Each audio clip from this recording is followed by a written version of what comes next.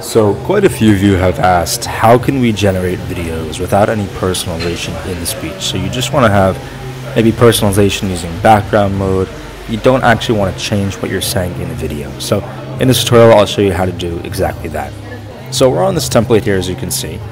And basically the way we're going to approach this is, in order for the system to make a campaign, we first have to have a variable. So basically we need to find a word that we don't really care about. Particularly the good place for this is at the end of the video, and then basically make that a variable and just make the values for that variable blank, so that when we generate the video there's basically nothing to generate, but we can still do background mode and all the customization that we'd like beyond the speech. So as you can see in this template, towards the end here I have take care, and I don't really care if that goes away. If I'm recording a new video, maybe at the end of my video I'll just say Apple, or just some random word that can be replaced. So I'm gonna just name this like var variable. Okay, so now it will let us continue and make the campaign. So let's go ahead and do that now. Alright, so now we're in the campaign.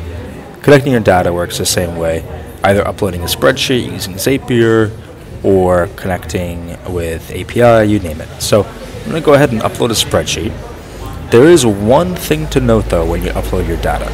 Let me go to the spreadsheet that I have prepared here. So I have a list of names, emails, companies, and you see that I have a column for variable, which is blank.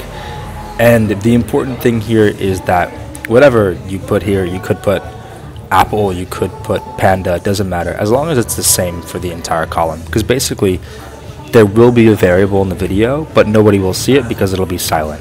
So I'll show you how that works. Okay, so we uploaded our data. Now we're going to select the variable, which is just variable, and then now we're going to record voice manually.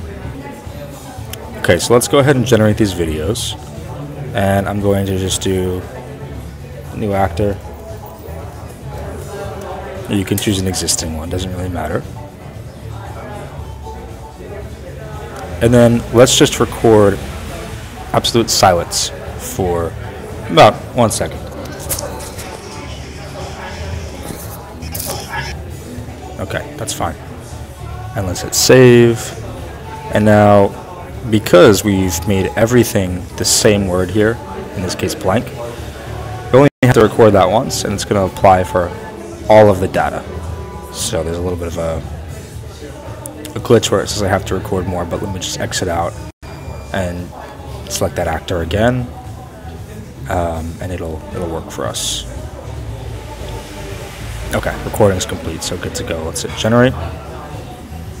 And now it's generating all those videos, and it's replacing that last word by with just silence, which is what we care about. And of course, if we wanted to set some background modes in, we could have done that at the last step. And that's the process. So now you get these videos once you're done generating, which basically have the background mode, anything you'd like, and then at the very end, instead of saying the word buy or the word Apple or whatever word you say at the end, it'll just be silence. And your mouth will just basically stay closed for that, half a second at the end. So, hope that was helpful. This is a quick fix, but we'll add the ability to generate videos without speech customization. We'll have that as a simple button for you in the future. But for those who are curious, here's a quick walkthrough. So I hope this helped. Thanks. Thank you so much for your time, and I look forward to seeing you there on November 2nd.